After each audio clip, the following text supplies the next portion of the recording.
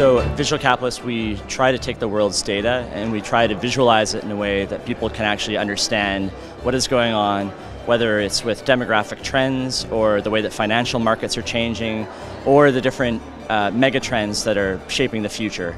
So we take that data and we visualize it using infographics, charts, data visualizations. We try and make it so that people can look at it and understand what's happening. Data is increasing. Every 3 years it's doubling basically.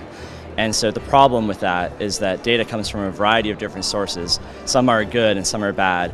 Some data is not even correct, right? Some of the data is misinformation or disinformation or it's spun in a certain way.